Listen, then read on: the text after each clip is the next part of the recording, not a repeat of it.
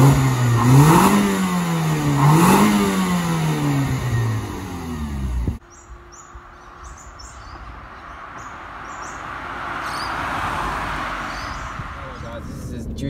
I remember I did a review of an Alfa Brera, so this is my first review, my second review of a car, which is a Mini Cooper 2009 Mini Cooper convertible. It's not the S version, but it's got the same engine as the S version, so it's still got a bit of get up and go to it, and it handles like a freaking go-kart, because that's basically what it is.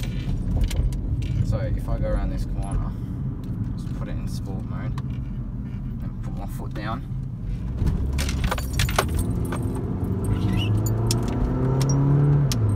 And it feels like a little go-kart when you're going up. And it revs pretty high for a little small car. And I think it handles better than most little city cars, because it's made by BMW, and you know, they're driving machines and all that bullshit. So it has about 70 kilowatts, which is not really that much, but for a little car like this, it propels it forward pretty well.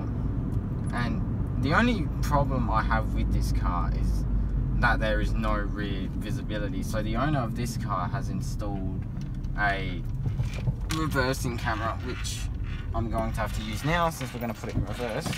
And this is an automatic, which I would have preferred a manual, but it's kind of like a manual because it's got the paddles on the steering wheel. So if I slip it to the side and I go into first gear, you put your foot down, change, and then it changes. So it's kind of like a manual, but not really. And you can also have it in D and then downshift with the paddles, just in case you want to overtake someone who's driving a bit slow. But this car is more for like spirited drives, I reckon, not for like straight up speed. It's got really good handling, and a lot of, it doesn't have much torque, but it's got a lot of, like a bit of torque for a 1.6 litre mini engine. This car cost about 12 grand, which is about how much you would pay for a Mini Cooper of like 2000 to 2000 and, was it 2009 to 2015, I reckon. Yeah, which is a decent price for a German little hatchback like this, because the BMWs are a bit more expensive, and this is basically the same car except it's front wheel drive. And now BMW has killed off the 1 Series rear wheel drive and turned it into a front wheel drive car. So yeah, so if you want a little German hatchback, I would recommend getting this, because it's got better handling than the Fiat 500. It's better build quality than the Fiat, because that's made in Poland, while this is made in Britain, because it's a Mini. Even though they developed it in Germany and all that, they assemble it in Britain. There are a lot of cars on the road today, so just wait for these people to go. And there's an officer of the law. Of course there always is. So yeah, this car is, it's a great starting car if you want to get into like European cars, because it's cheap. And it's probably the most reliable European car you can get, because BMWs, they're not known for their reliability. Like this one, they do have the same problems that most Minis have with the high pressure fuel pumps, but it's not as bad as like the V12s, which is 5 grand to change 2 fuel pumps, which is just the part itself, which is not really good. But yeah,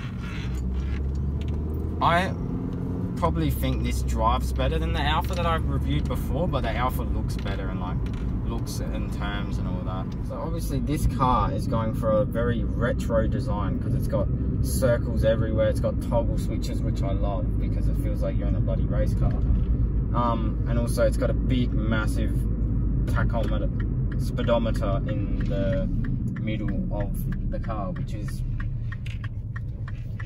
I don't even know what to really say about that. But it just, you know, it looks retro, because this car is trying to be retro like the old Mini, which the old Mini was discontinued back in 2001, which was when they first released this Mini, which is the new Mini. And also this is the convertible version, which a lot of people would say the convertible version is a lot worse than the normal hatchback version, but I don't see any differences compared to the normal hatchback version, and I think it just handles just as good. And it has electric steering, so the steering is very light, so it's easy to drive in normal day-to-day traffic.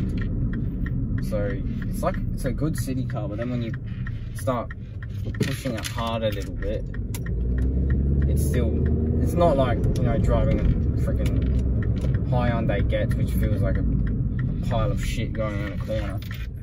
This feels like a little racing car. Like the little minis that used to race at Bathurst were like this. Like it still has that true mini characteristics, which is what you want from a mini basically. It still feels British as well. By the way it sounds, it still sounds like a little British car. Yeah, it's a cool car. It also looks cool as well. I like the way that it's like, you've got the mirrors that are like circular-ish and all that. It's pretty cool. Alright, that's all on the Mini today. Thanks for watching this video about the Mini Cooper convertible. I would like you guys to like and comment so I can do more reviews like this. So I'll see you guys in the next video. Bye.